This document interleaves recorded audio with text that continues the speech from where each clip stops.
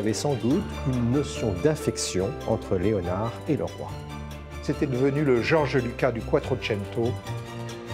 La mort de Léonard de Vinci dans les bras du roi de France, François Ier, c'est une fiction.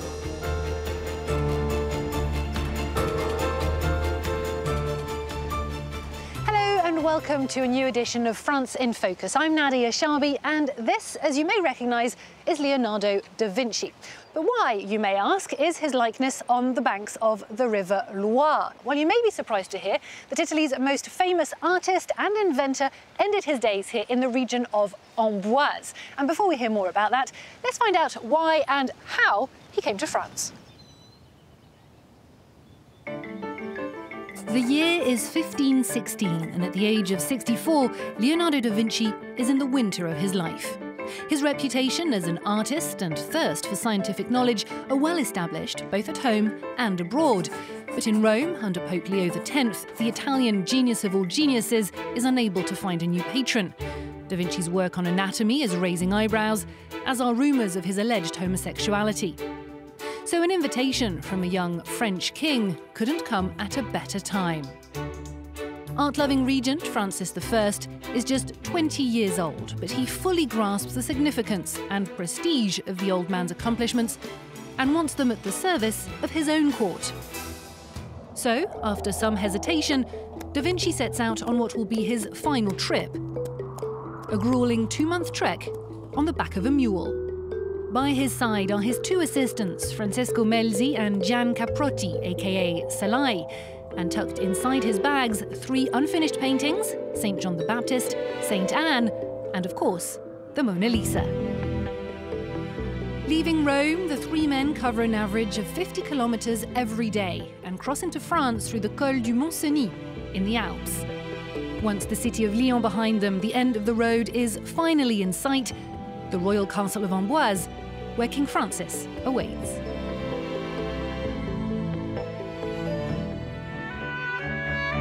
And Da Vinci was no doubt welcomed here with all the pomp and ceremony he deserved.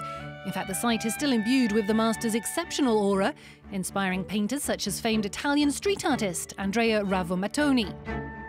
But getting back to Da Vinci's relationship with the king, I've come to meet the director of the Chateau of Amboise, Jean-Louis Sureau.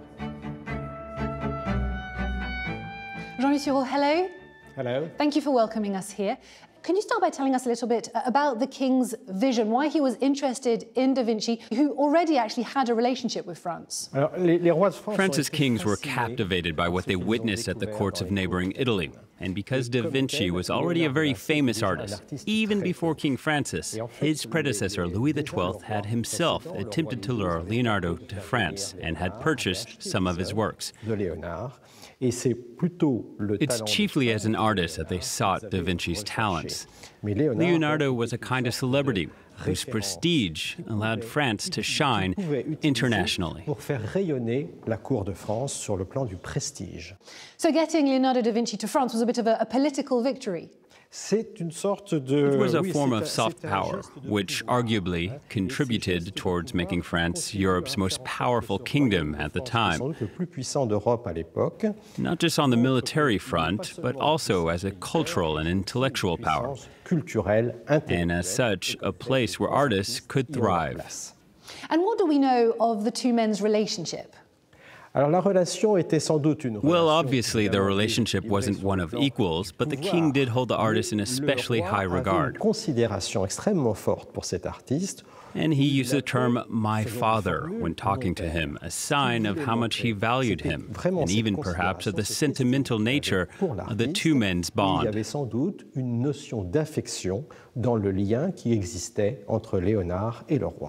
So what did the king expect of Da Vinci in exchange for his patronage?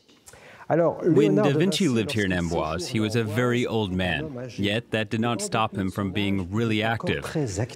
Of course, up until the very end, he carried on working and perfected his paintings. But he also continued to learn, taking notes, drawing, sketching. We have all these traces of his insatiable curiosity. And it wasn't only art, he also designed events, celebrations. It's a lesser-known aspect of Da Vinci's work, but he's already experimented in Italy, most notably at the court of Milan. And in the spring of 1518, right here in Amboise, Leonardo oversaw celebrations that lasted several weeks, which made him something of the party planner of the French court. He had great taste, imagination, originality, all the things that epitomize the Renaissance. Well, just a few months later, in 1519, Da Vinci died here in Amboise. There's been some artistic license with the actual facts of his death. I think you have a painting here that depicts that. Can we go and take a look? Yeah. Thank you.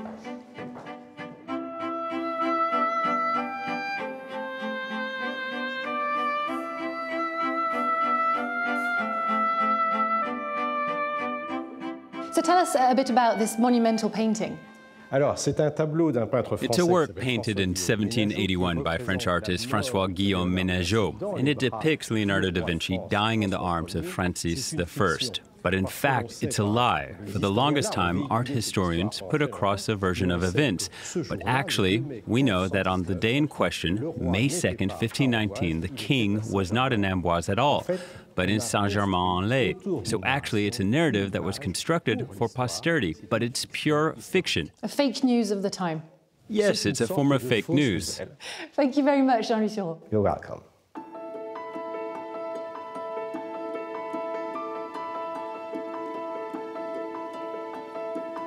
Well, the king may not actually have been present at the moment of Da Vinci's death, but while his prized artist was still alive, he certainly kept him close to home, just 400 meters away in a stunning building known at the time as the Chateau de Clos, and since renamed the Clos Lucé.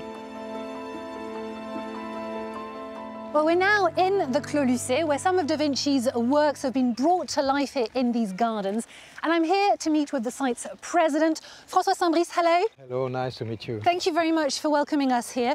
Could you start by giving us a sense of Da Vinci's daily life here in the Clos Lucé? Da Vinci's day-to-day life was very simple and well-ordered, organised around work in his artist's studio in the mornings, and then a vegetarian lunch prepared by his French cook, Mathurine, before an early night. Well, let's go and see the Florentine studio that he recreated, I understand, right here in the Clos Lucé. That's right, we've restored the workshop in the style of a Renaissance bottega, those bustling Florentine art studios where apprentices, disciples and admirers would crowd around the master.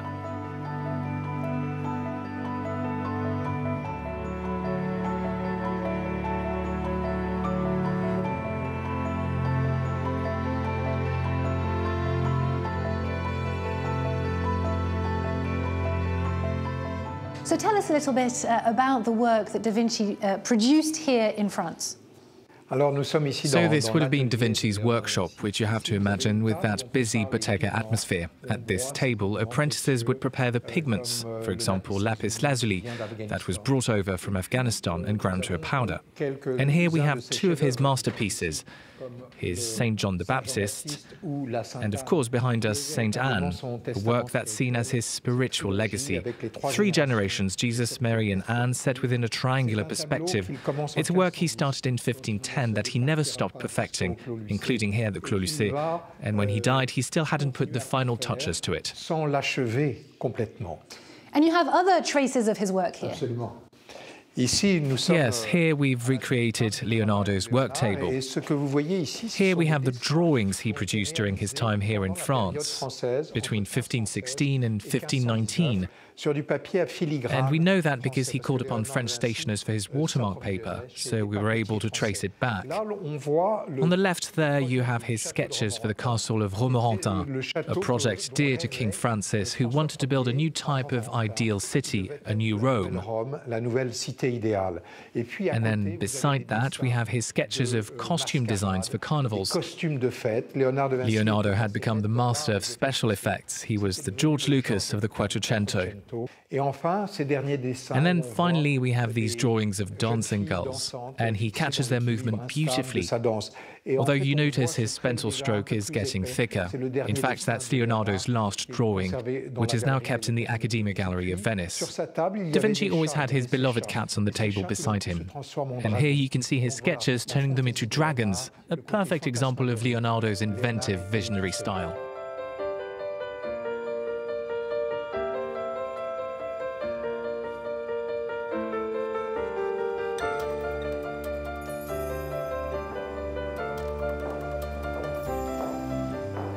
So this is the room where Leonardo da Vinci passed away, and to this day a number of French people view him perhaps as one of their own. What happened to the works of art that he arrived with in France 3 years earlier and the body of work he produced here? The trove of manuscripts he'd brought with him to France were left to his favourite disciple, Francesco Melzi. His leather trim coat was bequeathed to his French cook, Mathurine, who'd faithfully concocted his vegetarian meals, an oddity at the time. And finally, his 3 most famous masterpieces, the Mona Lisa, St. John the Baptist and St. Anne, were all subsequently bought by King Francis I and displayed in the royal residence of Fontainebleau before travelling to the Louvre in 1784. Which is where our audience can view them today. Thank you very much, François Saint-Brice, for having shown us around the Clos Lucé. Merci beaucoup. As his dying wish, Da Vinci asked to be buried at Amboise Castle, an honour King Francis saw as cementing the 2 men's relationship for posterity. And so the artist was interred at the spot now marked by this statue.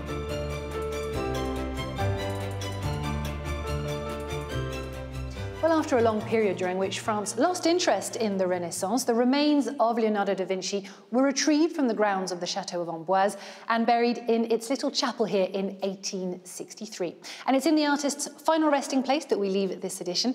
Thank you for watching. Stay tuned to France 24.